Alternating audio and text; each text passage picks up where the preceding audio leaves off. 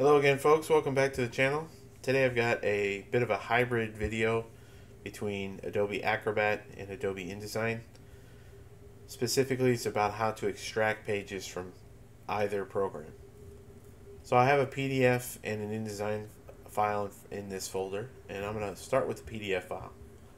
So this is a 10-page document, and let's say I want to extract pages 4 and 5.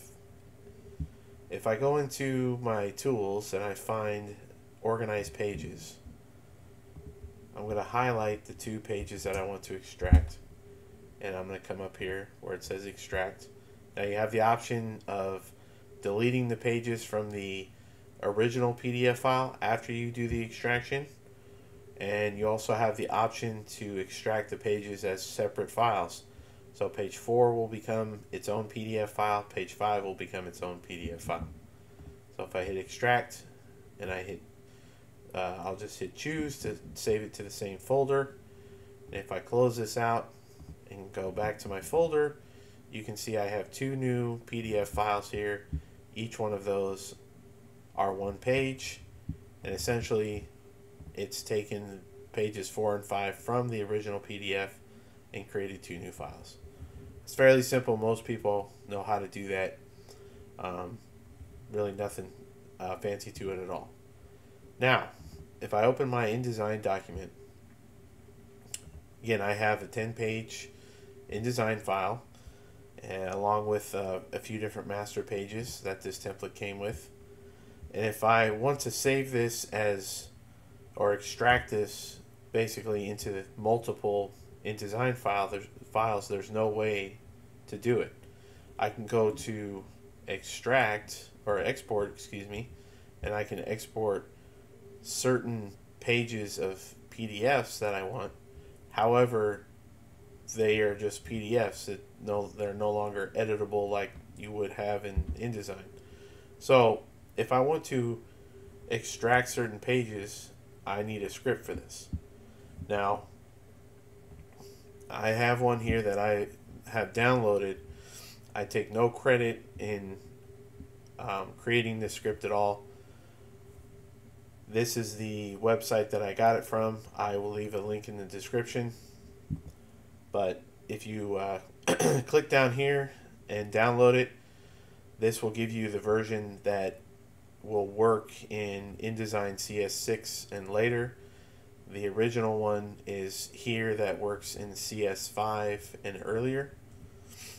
So if I minimize this, after this has been downloaded, this goes into your JavaScript folder in your Scripts panel. So you go to your Applications, Adobe InDesign Scripts Panel, Samples, JavaScript, and you drag that in there.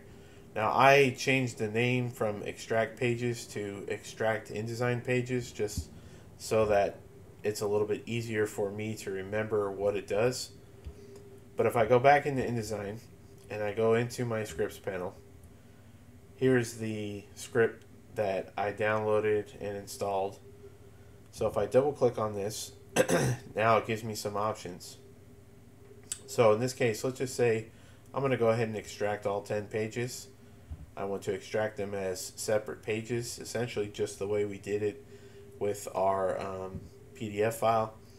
And then you can choose to remove the pages, just like the option in Adobe Acrobat. And I can also choose another extraction folder, which in this case I'm just going to dump it back in the same folder. So I'll hit OK. I'll let it kind of sit for a second to work its magic. And after a few seconds, it'll finish, and it'll essentially it closes the InDesign file that you were working with. So if I minimize this and go back to my folder, you can see now we have 10 separate InDesign files that were extracted from the original. So if I open the original, I still have my 10-page with my master pages. But if I go here, I still have my master pages, but I only have 1 page. And that's the same for each individual page here. This was page 2 from the original, page 3, 4, 5, 6, 7, etc., etc. So not everyone knows about that script, but that's one way to extract multiple pages from a existing InDesign file and create new files.